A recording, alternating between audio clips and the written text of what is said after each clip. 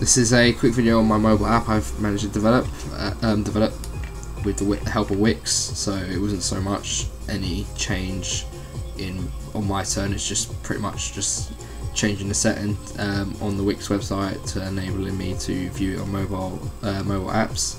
So it saved me a lot of work. So if we go from there, it will say who we are. Obviously there's a few issues with overlapping, so that's a huge problem.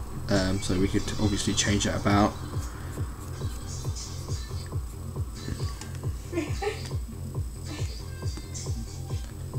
As you see, the navigation bar has various, well, all the tabs that I used within my work. So yeah, it works properly.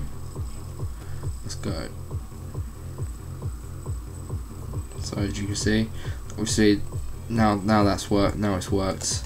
So that I think that was a minor issue with the load up, because before it was overlapping. So as you can see, it's relayered properly. So I don't think I need to make any changes. So that's quite useful. So let's go to my ancillary task. So let's go to the main task. What will be the production material? So it displays all the videos, YouTube. So let's.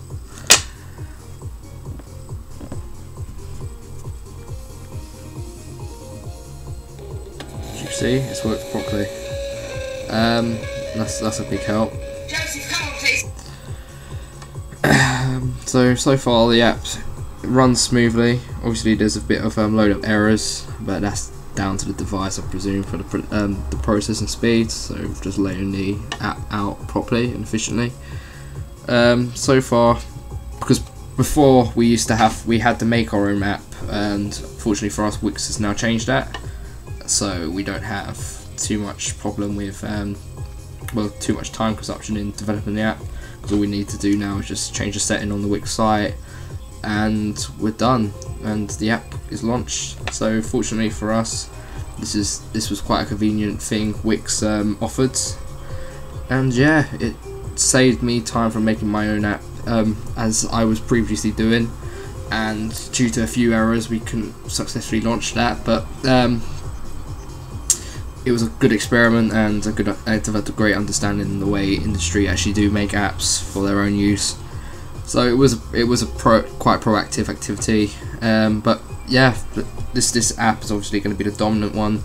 So although it won't be used for audience consumption because this is my portfolio, you can kind of gather the way it would be used if it was the case. And obviously, as a examiner, the examiner can obviously view this my site by obviously entering the HTML link into their phone, and from there you have access to my site via mobile phone.